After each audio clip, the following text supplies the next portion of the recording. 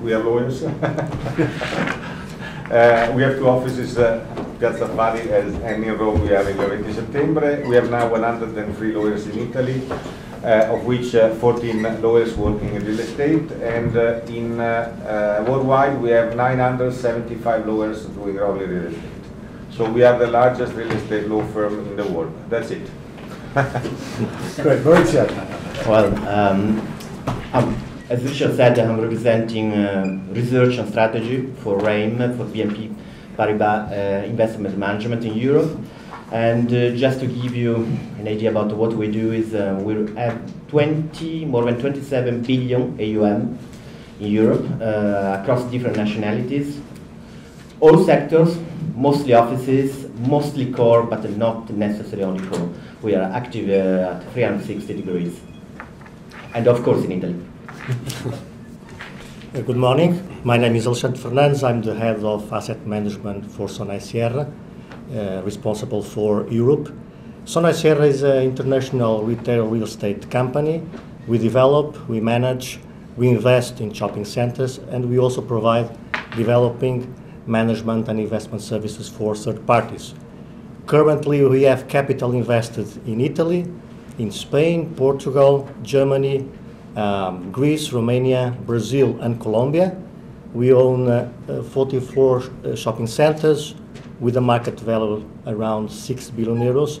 We are also providing services in these countries and also in the north of Africa.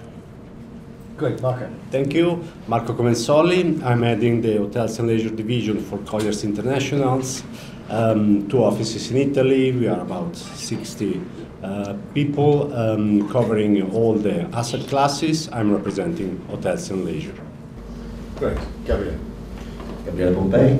I am the founding partner of Pure Investment Management, which is an independent company fully owned by the partners, operating as a local service and investment platform for international real estate private equity willing to invest in Italy. We provide support, we work alongside with these guys across the whole lifespan of the investment within the value add and opportunistic sector, mainly focused on alternative market. Great. Let's maybe just start with you, Maurizio, because obviously you've got a sort of broader European overview as well within your role, but are also Italian. So how do you see the Italian market? We've just seen here from Simone some encouraging economic statistics, GDP growth coming through, unemployment going down, for example. How do you see, I guess, let's get your view on Europe and also how Italy fits within that. Well, I would say situation, let's say fundamentals in Europe are improving.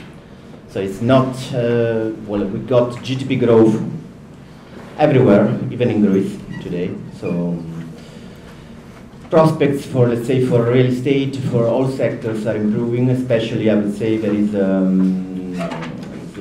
very good trend for offices, logistics is doing very well, because as you know, of course, e-commerce boom everywhere, but all sectors generally, I would say, and we are still in compression mode for yields, probably at the end, at least for prime, but let's say performances have been quite good. I would say for the future, you have to think that the growth we are seeing today is mostly cyclical. It's all countries are growing above long-term potential growth. What this means that, just to give an example, the trend growth for Europe, let's say GDP long-term, is around 1.5%. And today we are growing in excess of 2% to 2.5%. So it will be inevitable for growth to slow down eventually, probably after 2019, but still positive. Because what is quite important is to avoid a recession, to avoid obviously a situation like what happened after 2007. Positive growth is good for real estate, of course, because you keep your tenants, actually you get your rents, and your performance is actually okay. It doesn't matter if it's very high or it's actually low.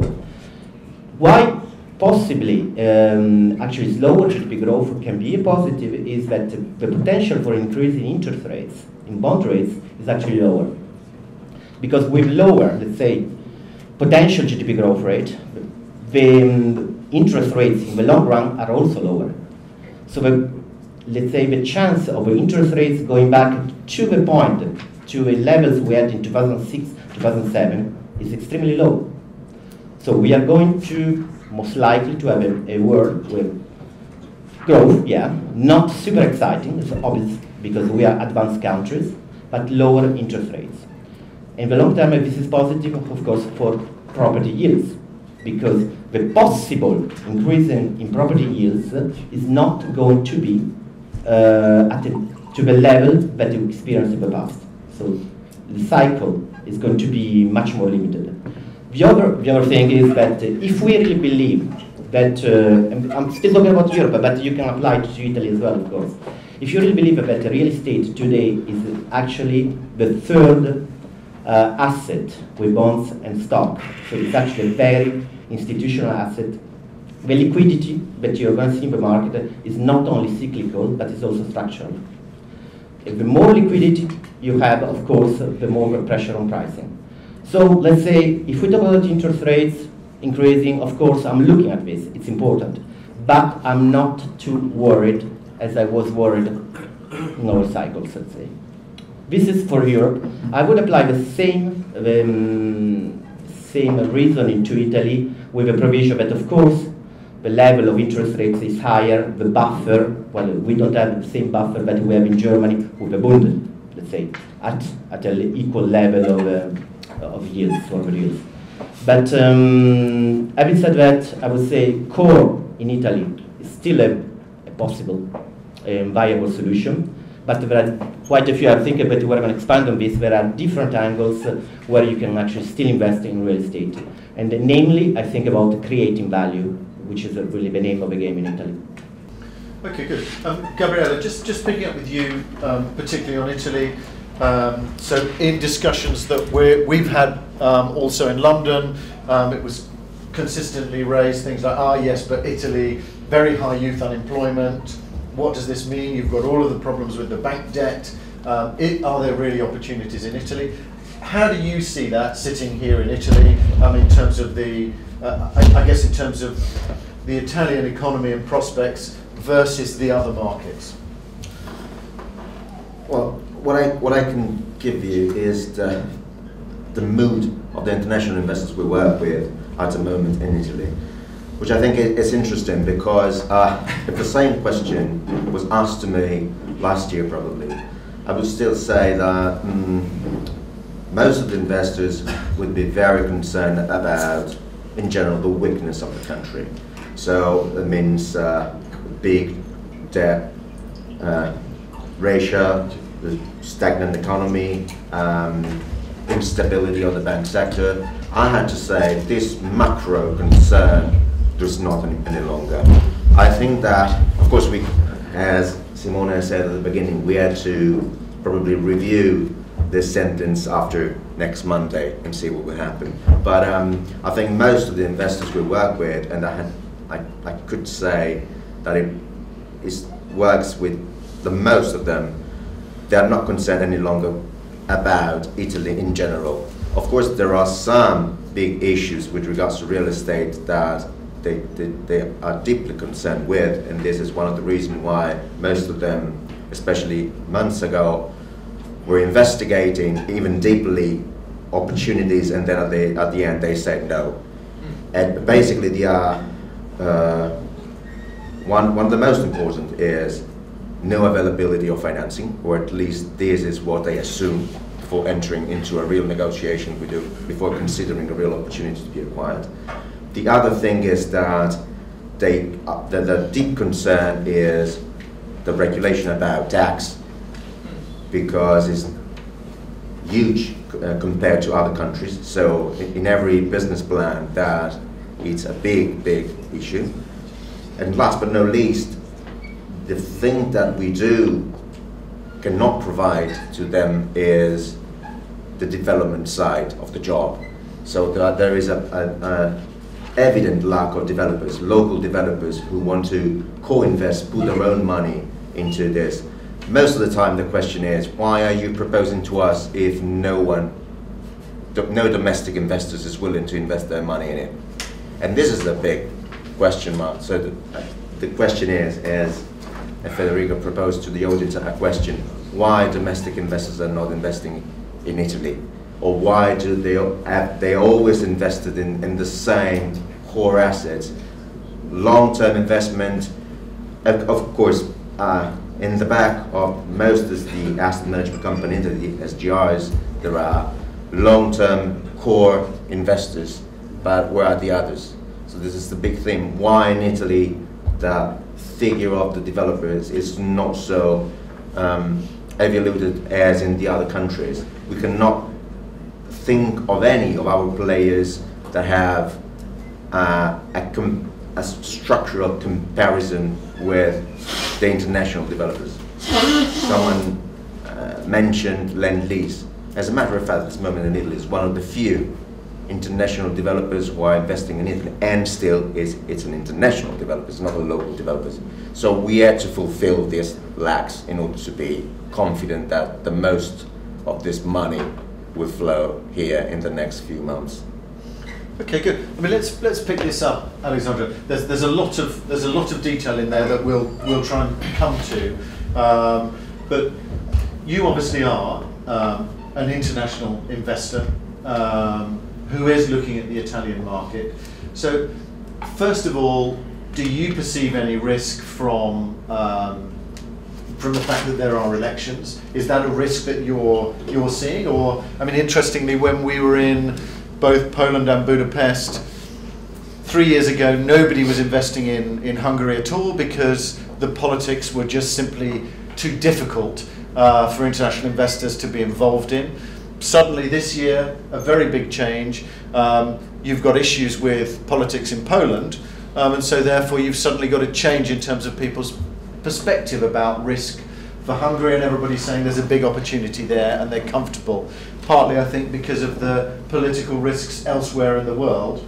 But what's your sense of it here, particularly in Italy, Alexandre? And then also pick up the point from Gabriele of, are you seeing something in the market that domestic investors are not seeing? Good question. Well, the momentum for the mainly retail real estate in Europe and in Italy particularly is strong. So as Simone said, fundamentals are good, are improving. Credit conditions also improved. The outlook is positive, backed by an increase in GDP, decrease in unemployment, and we are feeling demand from occupiers. Of course, there are some concerns in the horizon, namely all the local elections, but also the Brexit and the likelihood of increasing interest rates. But at the end of the day, we believe that these concerns are not strong enough to materially change the good mood, the positive outlook that investors are having in Italy. In parallel, there's this huge wave of money entering or trying to enter in the market. So for me, the most important challenge is how to deploy capital. We are seeing huge demand from investors, mainly on the prime core. And for this type of product, there is no, I would say, very limited offer. So there's an imbalance between offer and demand, and prices on the prime are basically increasing. So during 2018, we will have this tension between the pressure to invest and the feeling that probably there are some segments that are overpriced, that we are late in the cycle. But this being said, we see in Italy very good opportunities. But for that, we have to move up the risk curve. So we cannot stay on the prime, on the core, where it will be difficult to have high returns. We have to go to secondary markets, and we have to go to other type of initiatives. For instance, we just announced last week that we will start development of a dominant shopping center in Parma together with a local partner. It's an investment of 200 million euros. So we are clearly entering into development, but we feel we have to have this type of products for investors. There's none in the market. We have to build that. But for that, we have, as I said, move up the risk curve. You have to enter into other tricky territories, but we believe that is there where we can create value to our investors. And from your side, you feel that you need to develop that product yourself? In a partnership with a local developer. Okay, good. But development is for sure an opportunity that we see in the Italian market. Okay. Marco, obviously you're looking at hotels and leisure, Yeah. which you could see actually from Simone's presentation has been growing a great deal. Exactly. How much of that is down to international investors looking at the market and seeing that risk doesn't matter in that sector in the same way? How are you seeing that? Are you seeing a change in terms of the international capital looking at that sector? Well, I think what we are seeing is that yes, a change there is an increase interest in the hotel market in Italy. The main focus remains still Milan and Rome, but what we are seeing as well is that an increasing interest in different locations as well. Apart from Florence, Venice, we are seeing interest in resorts destination. That is a main change from institutional investors. What we are seeing is that there are few that starting from this year will invest in Italy, acquiring hotel, thing that we haven't seen for the past years. And that is due as well to the fact that we are in a positive momentum of the tourist growth, depending on several reasons. One of them is as well that the operators are structuring themselves better, proposing having a brand proposition that is clear, that is efficient in terms of revenue generation, but as well cost management. Okay, good. I wanted to pick up, you mentioned Brexit there, Alexandre. Federico, you're obviously seeing the international capital that's looking at Italy, what they're thinking. Has Brexit made a change to that? Has that increased appetite for Italy? Are there investors who might have previously put more of their money into the UK that are now coming more towards continental Europe? What's your sense of that? It's hard to say because I've not seen any difference at all.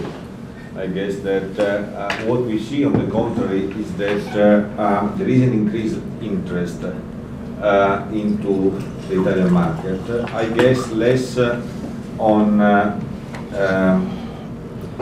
let's say easy or simple or traditional transactions where I guess that there is a lot of competition for the good assets because the market is looking at the same asset basically, most of the market. So I guess that now international investors, in particular private equity funds, are looking to more, let's say, complex opportunities where they can add value, meaning that they buy distressed positions and they try to build from there.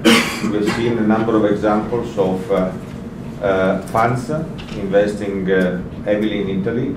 I can make a couple of examples. The Boscolo Group and Mezzaroma, both taken over by Varde, who has put a number of, well, a very significant team on the ground and has invested heavily, not only to buy the distressed positions, but also to put new money that will allow this company to go back to the user standards, hopefully. So I guess that is probably what is the direction for the future for those who want to have some added value. Because otherwise the competition we see is just a competition on price and not on the value. Where are the Italian investors, and especially in the value-added projects in development? And if I have to put some elements on the table for consideration, I would say, well, we all know that Italian institutional investors like pension funds and casse have very much disappeared. I mean, their allocations to investments in Italy have stabilized, to say the least, always pending some incoming legislation that hasn't materialized so far. But nevertheless, many of these people are overexposed to the sector, and when they are not overexposed to the sector, they take a very long-term stable approach. So they just invest by statute, if I may, in very stabilized products. So there is a trend. Second trend is because of the prolonged crisis, luckily we are out of that since a few years, a lot of Italian developers have disappeared, have gone bust, have been defeated by debt, and basically they're not operators anymore. And that is also another trend. And the third element is that we all face is the bank financing. I mean, on developments, it is still a major problem. So I don't have an answer, I don't have a solution, but these are very clear trends. And we all concur that value add and development in Italy has a tremendous potential because the stock is so old, but nevertheless it's very difficult to convince foreigners to invest when there are no virtually Italian investors to follow alongside them. So that's I'm not trying to answer, but that's my humble opinion, and a situation that I've faced many times when talking to international players. I guess, how has that problem been solved elsewhere? In some cases, I guess in Spain, to a certain extent, the legislation and the bad banks brought in that kind of liquidity and more of an appetite in capital. You're obviously trying to get things through risk committees, I'm sure, also about investments. I guess, how is that seen? And is that a real issue if there is no partner, or it's difficult to get the financing and there doesn't seem to be a commitment from the domestic market? Well, it's much more complicated than that, but I think that there is part of my job actually is trying to convince these foreign investors to do it. And I would say that it's not the easiest thing, of course, but there is increasing interest for this. Because for an investor that is willing actually to take a risk, the opportunities are huge, as you said. And it's to my mind, it's not even about any specific sector, but it's mostly about themes. It's just what you want to do, whether it's value added, the opportunity is just a very general word. And where I see, let's say, if I had my money to put it, what I would do is like, to reconnect to the presentation of Simone, is there are different areas. One of these areas for sure is residential. For example, I would say that as the market is becoming better in terms of transactions, at least, and we are kind of seeing the end, let's say the trough for prices with some rebound. There is hunger for good product, let's say of a high standard, not necessarily last series one, but good product, let's say.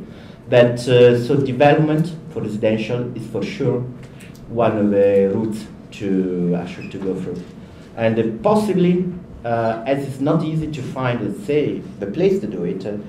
One of the ideas that comes to my mind is to look at areas that are not, let's say, CBD, but good areas in cities where you can reconvert, let's say, obsolete offices, for example, and extract the value just to promote good residential.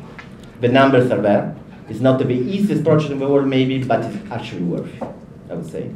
In Milan and Rome would be the best examples to my mind, but it's not necessary about these two cities only. Another area, you were saying about stock is old.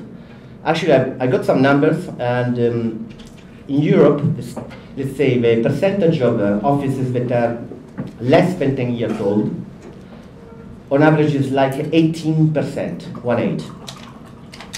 Depending on the country, it's newer in Dublin because they're building a lot, it's older, it's lower in other countries. 18. In Milan, is estimated to be around 10%.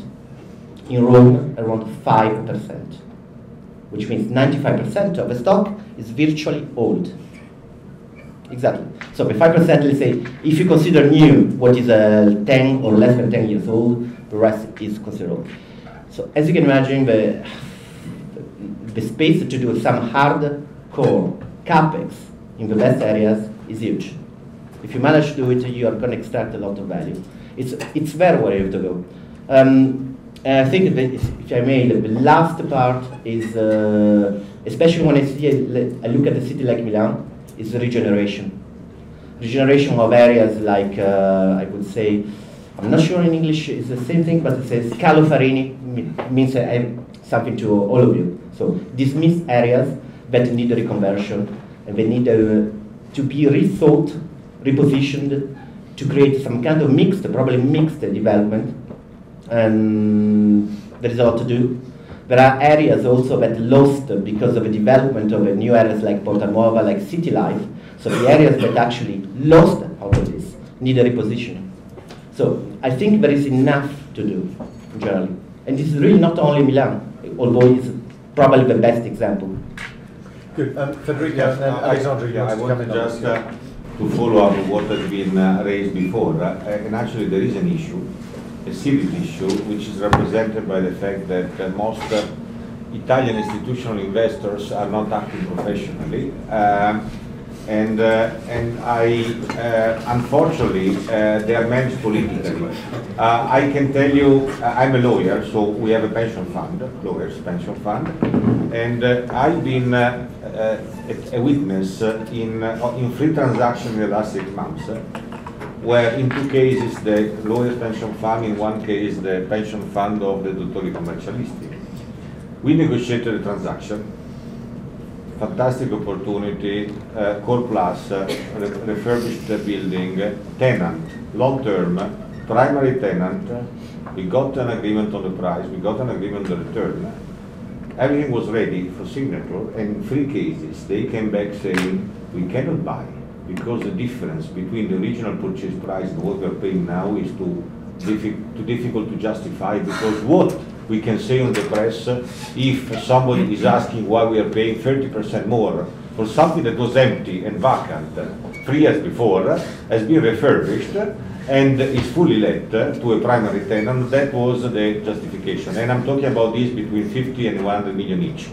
So that is the attitude of some of our institutional investors, and clearly if we don't change the attitude and probably the people, we are not going anywhere. That's a very positive start. But that's why we have to look for foreign investors. Okay.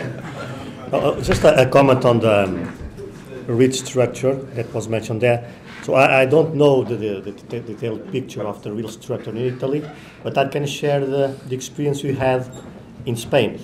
So basically, 6 or 5 years ago, there was this new tax and legal regime for the Spanish REIT that together with the bad bank and with ancillary measures that were taken at that time, that motivate a lot of capital to enter into this type of vehicles. So 5 or 6 years ago, there was 2 or 3 REIT structures.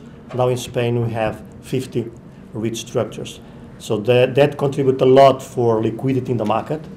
Also to the reduction of balance sheet, banks' balance sheet. So a lot of distressed assets coming to the market, and the REITs bought that. There is a lot of capital from private investors, from private banking networks, and it is really working well. So at this moment in time, we see liquidity in the market. A lot of product was taken out of the bank's balance sheet, and is doing well. We have that experience. We launched a Spanish REIT called Socimi, together with a Spanish bank last year. It was easy to capture capital. So in 6 weeks, we captured 200 million euros to invest. Then we had debt. We are now investing. And I would be very happy to have a REIT structure in Italy. But it seems that it's still not working very well. But it is an experience that should be followed up and shared also in Italy. And just picking up the point that we raised earlier, on the development that you're doing here, you said it was important to have a local partner, which is one interesting part of it. In terms of financing, how practical was it to get financing for that development? International capital, domestic capital, were there lots of options for that, or was it difficult? It was difficult. But at the end of the day, if you have a good project, if the fundamentals of the project, like location, some pre-leasing, size, are good, you can find it. So at the end of the day, I think that the conditions are very good, but it was difficult. We see the difference now in Italy when we have a stable investment and you have a pool of banks trying to finance. On the development, it's still very, very limited. As I said, it will depend on the fundamentals of the project, and if they are good, you'll have finance. Okay, good. I want to drill down into some of the sectors and the opportunities. And Marco, just starting with you, the sharing economy has been one of the big trends that we've seen over the last 2-3 years, which has changed formats in office. Had a huge impact on the logistics market, for example, as well. The sort of innovation, new technology part of it. What's your sense of that in hotels? How big an effect are things like Airbnb? Has that led to different types of product coming through? What are the trends that you're seeing, particularly here in the Italian market, but more broadly? Well, yes, Airbnb has had quite a big effect on the tourism industry, and has helped in shaping in different way the products.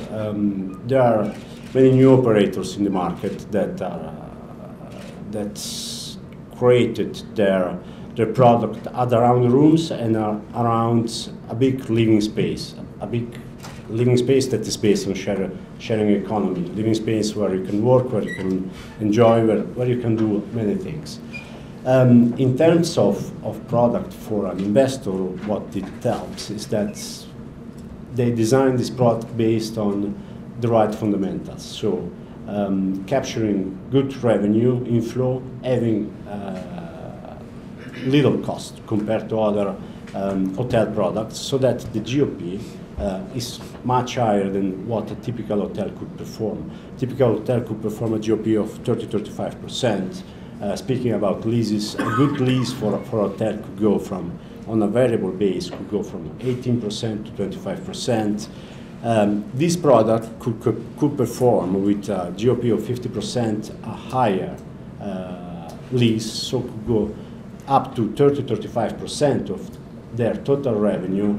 And in these terms, what happens is that they can access certain products, certain assets that normally will not be able to sustain. And Federico mentioned obviously the non-performing part of that. How much of that product might be suitable for? Or how much hotels, I suppose, is in there? Or how much of that is assets that could be changed into these newer types of hotels, which have higher performing revenue streams? I think, well, I believe in that there is quite a lot of good locations, and that's part of that could be converted. Like one of the questions the operator that wants to invest themselves in the product is always, is the building new or is not? Because what they prefer is to have a building that is old and that they invest, they put their own money to invest and convert it, because that for them is less expensive than having a new hotel to reconvert it to the new product. And today still a lot of new product coming on the market is not designed around the new trends, the new specifics that helps the hotel having a better performance. So this is, how to say, having an asset, having an office doing the conversion into hotel is often for these operators a better case than having a hotel to be reconverted into their product. Okay, good. Can I add something? Yeah, do. We've all been very polite, so you can just start talking. Following up with several of the issues that arose now, I think we have to say, to some extent, international investors cannot expect to come here and just find the same kind of standards that they have elsewhere. I think every country all over the world has got its own peculiarities, especially talking about hotels. There is a theme. Probably one of the most beautiful country in the world would not expect to have just 6-8% of big brands present in this market. But just because big brands only look at the 4 big cities, Rome, Florence, Venice and Milan, so no one is interested in going elsewhere, especially resort places, seaside, mountain. Most of this country, anywhere, is basically done by hotels owned by one single family that owns one single hotel, and the hotel most of the time has less than 50 rooms. So what I'm saying in a very provocative way is somehow if this country is of interest, for those who can feel this interest, I would suggest to try and understand how to cope with these peculiarities, because I have to say probably there are not so many situation of NPLs, bankruptcy within the hotel business. I mean, for most of the owners of the small hotels, life is still sustainable. So, at least in my experience, we do work a lot in the hotel business, especially in the low segment hostels and student accommodation. But I had to say that it's very difficult to find attractive opportunities, most due to the fact that the asking price is very high, and asking price is very high because nobody is in the real need to sell, no real need of liquidity, no urgency in this. So, and the other thing I just wanted to point out is the bank situation. It is true, as Alexandre says, in this moment it's quite hard to get a financing from a domestic bank. All the international investors, of course, are willing to finance themselves locally because being financed in their countries would be much more expensive. But on the other hand side, we also had to admit that most of the Italian banks have financed everything in the last 3 decades, probably having almost no skill of real estate inside. Probably it is a skill that has been developed and now accumulated and now it's up to date. But at the time the situation was, of course, why not financing this with no real attention at the asset itself, at the location, at the project, at the business plan. So there, everything was done on a very high level surface. Of course, this is not correct. So I do think that in this moment in Italy, we are definitely to inherit all the track record of these investors coming from abroad. We are to import models that were and are sustainable abroad, but of course we have to customize and we have to cope with what we have here. We cannot transform this place in order to make somebody else happy. International investors have to understand which is the right level of return considering with the existing level of risk that we can propose. Okay, good. Alexandre, just coming to you, give us a quick overview. It would be a shame, given that you're here, to not give a quick overview of how you see the retail sector. Lots of discussions about retail where, particularly in the US, there have been big concerns about that. How do you see that playing out here? You're obviously looking to invest and grow what you've got here in Europe, and particularly in Italy. What's your sense of that? How do you see the opportunities in retail? Well, I think the flow of not very positive news coming from the US is putting, I would say, the retail sector in the red line. But the situation in the US is totally different from Europe. In our experience so far, we are seeing these short-term trends, but also the long-term trends related with the online world, the digital impact. But on the short term, we are experiencing basically on the dominant prime core assets, huge demand from occupiers. So basically occupiers want to be in the best retail schemes, in the best shopping center, in the best locations, because they want to have their, what they call now, their experience center. So they are not convinced that just shopping will be enough for new consumers. They want to have this experience center in best locations. But for that, they need additional space. And they are willing to pay more. So what we are experiencing that rents are increasing in this type of assets. There is demand, and this type of assets, I would say price is increasing due to this trend. On the other hand, in not so good assets, what we are feeling is that brands are not so interested in increasing space, and basically owners have to grant incentives to maintain tenants there. We are also experiencing basically some changes on the mix caused by also the digital world, and mainly there are some sectors of activity that are disappearing. Electronics appliances are requiring less area. Banking, insurance services are disappearing from shopping centers, but there are other sectors that are requesting more space. All that is connected with food, beverage, leisure, medical services, all the types of services are requiring more space. So in prime core assets, we are expecting an increase in demand.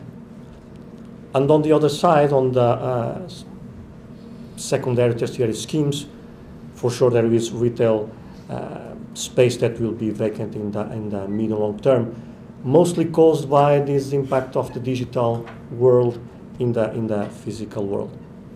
And are you seeing opportunities then with those assets to reconvert them to other use? Yes. So we are seeing on the prime, we are seeing clearly very good opportunities, mainly to expand and make some reconversions. From our portfolio, for instance, out of the 5 prime shopping centers, 4 are expanding, 4 are being refurbished with a lot of demand from new brands. In the secondary, tertiary schemes that are well located, we are seeing demand to reconvert some space. Co-working spaces, some office spaces, medical clinics, even small hospitals, if they are well located, are being used in space that was previously for retail. Okay, good. Federico, just quickly on this, we've been talking a lot about value add. Coimer obviously just raised 500 million for their opportunity fund, which suggests that there's capital, particularly looking at that space here in Italy.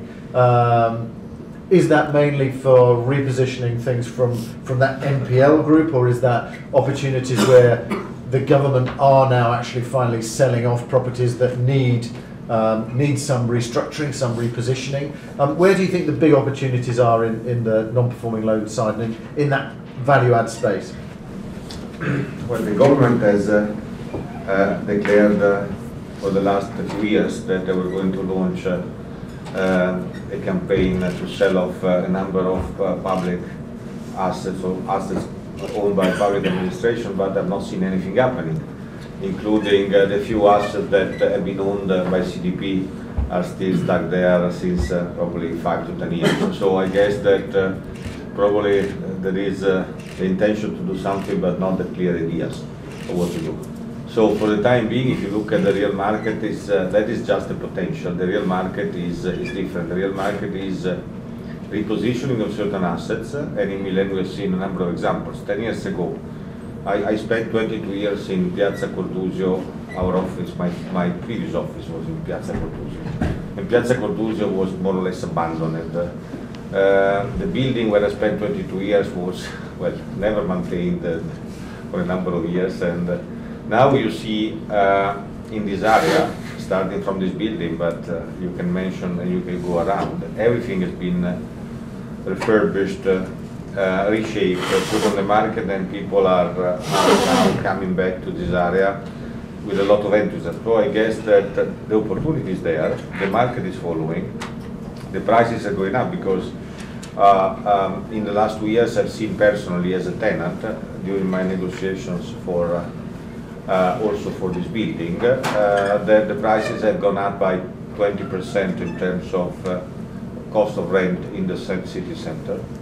I'm not so sure whether the 600 are realistic to be achieved in Milan, but the 450, 500 are really already a market price in the city center, which means that people are prepared to pay for if they receive value, and if you produce something of quality, there is a market.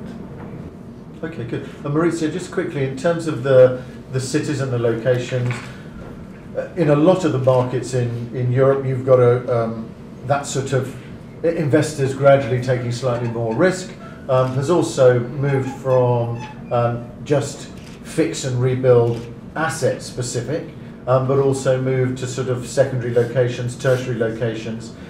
Is that an opportunity here in Italy? Most of what we've talked about really has been a few cities where there are opportunities, or opportunities at least that international players would be interested in. Is there a sort of braver investor that should be heading to Naples, or should be, looking at the sort of smaller cities? Well, we should not have any prejudgment, well, a priori. But of course, the investment in real estate is more and more just related to cities, not to countries.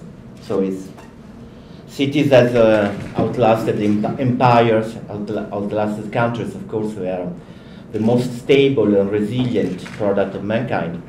But the thing is that the city is good only as good as his positive features are good, which means that it's not only about size. I mean, you can be, for example, you can be in Mumbai and having one of the largest cities in the world, but if you don't have infrastructure, the city is gonna, it's gonna have a lot of problems. So it's not only this, it's more about opportunities. I mean, you have population, normally you have population growth if there are opportunities. That's why. So you need cities that needed to have GDP growth, but it needed to be innovative. Today they needed to be green.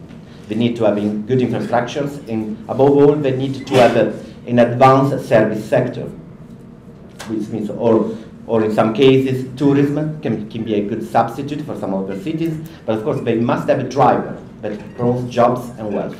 That's why people live in cities.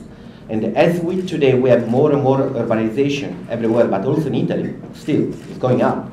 That's why if you have to pick a city, and of course, yes, we start from Milan and Rome, they are the largest ones, they are the most important ones, but you have to look at the cities where there is growth compared to others. And of course, the north, let's say, that is a much better position, on average, I would say, on average, and than cities in the south. But we should really look at granularities and just choose different realities.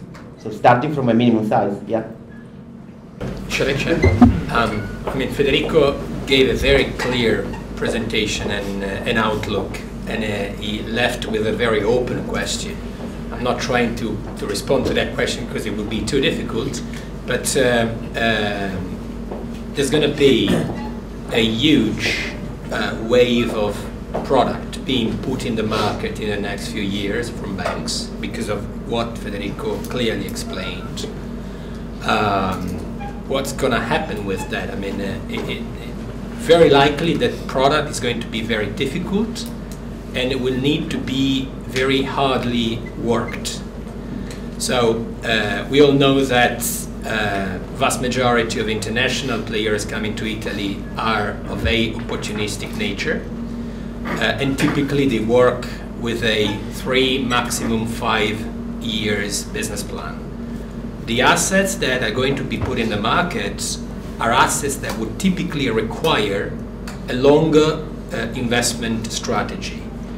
And we all know that there is such a dramatic polarization in strategies in Italy, whereby you either go from the very, very core to the very opportunistic. And there is not much in between in terms of products and returns. I think there's going to be a huge opportunity for those investors of a value-add nature that take a bit less of an opportunistic approach, and instead of modulating business plans in the 3 to 4 years time, they're expanding a little bit, because that way there is a huge market to address, but a bit less of an opportunistic nature. I think that can be a huge potential. Otherwise, people will continue to approach those types of transaction on a pure trading strategy approach. That's my thinking, but of course it's much more complex, and it would be nice to hear what other people think about that, because it was a very, very open question. I represent a foreign investor, specifically called Sutti Hotels. Effectively, that's the brand of we use, but effectively our capital is deployed by the Dutch pension fund APG. So back to your very open question. Long-term investor, so definitely not 3-5 years investment plan. We're not looking for things that we can turn around, as people say, and then bring them back to the market. At the same time, we're global, we have hotels all over the world, but we're struggling for several years to be present in Italy. In fairness, the approach was quite reactive, was not very, very proactive, which is also probably why I joined 4 months ago. From what the audience was saying, from what the stage was saying, it looks like in Italy the best things to do would be to, if you want to really be present, is to look at secondary locations or look at regeneration areas. But effectively, if you have a brand, if you have something that you really need to kind of penetrate the market with, unfortunately, there is no, or Gabriele, you were saying, you have to deal with what the market is offering. Family offices, family hotels, 50 rooms. Unfortunately, that is not feasible if you have a brand. And then if you really need to make your product efficient, because it's also a question of efficiency, despite the fact that we reach, Marco, as you were saying, GOPs of over 50%, still, that efficiency can be reached when you have more than 600 rooms. So my question here is the only option, if we want to be in the city center, which I think is quite fair, especially if we want to penetrate the market, are there any options to actually unlock this asset? Well, from the hotels' point of view, there are opportunities on the market. Rome, in this moment, as Simone was saying before, is surely a market a little bit more open, with more opportunities. That it is Milan. Milan is still more, how to say, focused on the business asset side. But as well, in Milan is changing. It's not changing very, very quickly, or as quickly as operators like you would like to see. But opportunities are coming to the market, because as well, like location like Cordusio is, well, I think I have conducted 3 feasibility studies for buildings to be converted into hotels there. So there are investors that are looking into the opportunities of hotels.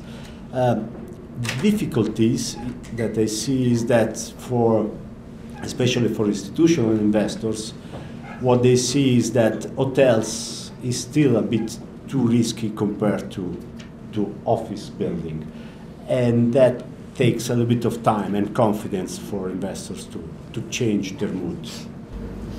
Okay, good. Did anybody else want to pick anything up?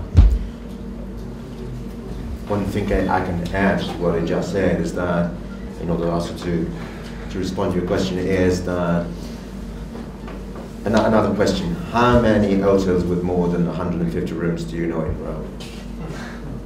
So the problem is, when there is a lack of, everybody who wants to acquire those assets have to be prepared to spend lots of money in order to get them.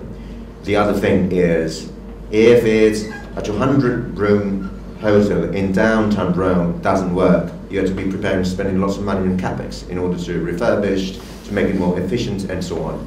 Another issue is, most of the buildings downtown Rome especially are listed, so you cannot do much. Probably you cannot even couple rooms or other kind of refurbishment. So that's kind of word that I use, that investors must be also educated for this market. I mean, of course, it's your choice to invest here or not. Nobody, I mean, no one is an asset allocation which is geographical. We have to invest there. Although in the last few months, I heard an investor saying we will invest our money in Italy next year, quite surprisingly. But then this is the critical situation that you have. So, and the kind of education is also that you cannot consider downtown Rome only the few main squares. Probably if you go just a little bit farther in areas that cannot be considered real downtown, Piazza di Spagna, probably there can be a business there too.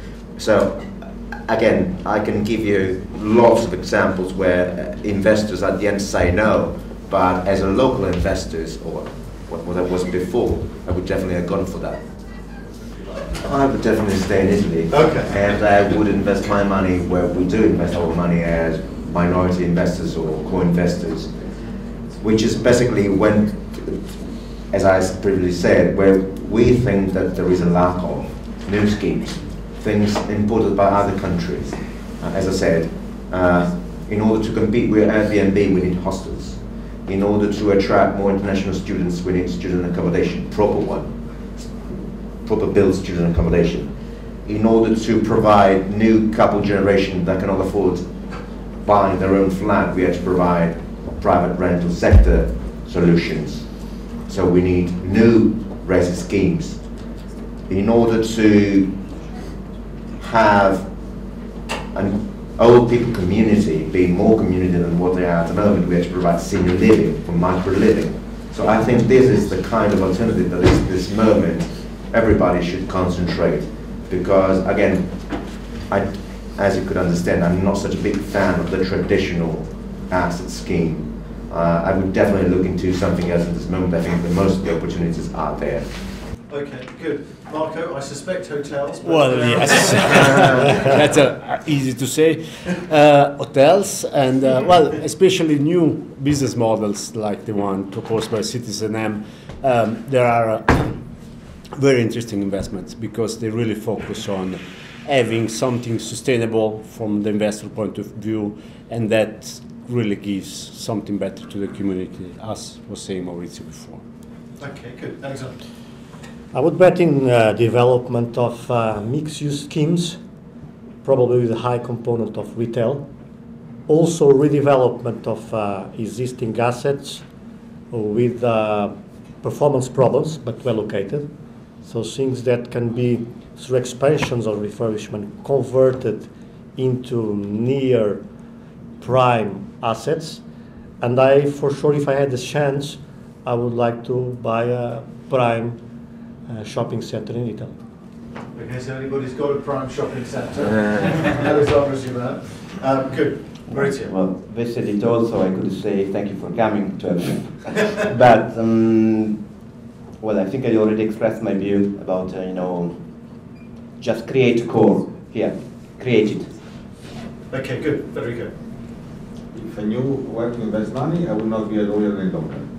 So, that is the conclusion. So I guess that what I can offer is a coffee free, which is something that doesn't happen very often. Normally you have to pay for lawyers, so behind the door there is coffee and other stuff.